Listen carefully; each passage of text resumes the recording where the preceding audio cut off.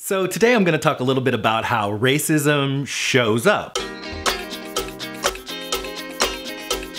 This is a world premiere. This is a world.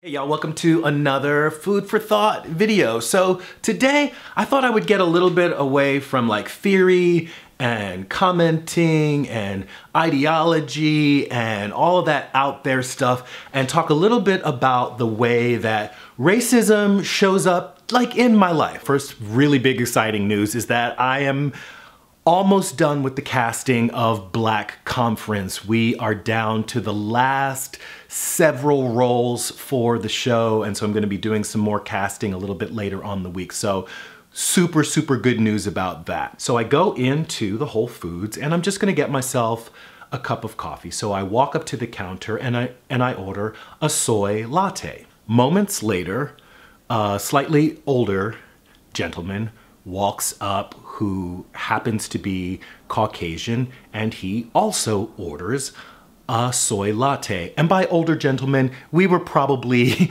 within 5 or 6 years of each other. Also, let me clarify that the person who took my order and the person making the lattes were both African American. They were probably in their mid to late 20s. They make a soy latte.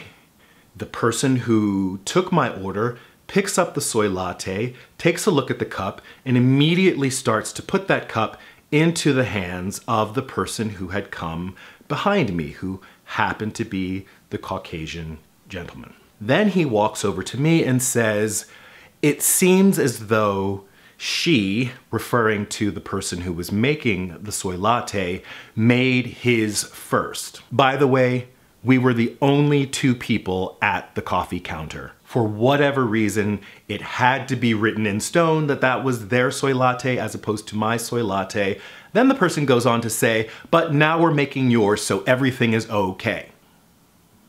And of course, I said to him, yes, unless you take into consideration the last 500 years of racial subjugation. 2 people walk up to a counter. The only real difference between the 2 people is that one of them happens to be a Caucasian male, the other one happens to be an African American male. They both order the same kind of coffee, a soy latte. A soy latte is made, it's placed into the hands of the person who happens to be Caucasian. Apologies are then made to the person who happens to be African American. What happened there? There was nothing stopping the young man at the counter from handing me the first soy latte that was made. Looking at that situation and simply analyzing what happened, a mistake was made. At some point, a snap judgment was made by the person who was ultimately serving the coffee that it was easier to create discomfort for me than it was to create some discomfort for the other person. Was it that he thought that person being Caucasian would have made them more difficult? There's some racial bias. Would I be easier to deal with because I happen to be, you know, a brother? That's racial bias. You might read the situation differently, and I'd love to hear from you what you think about it. That's it for this video. Like it if you like it, share,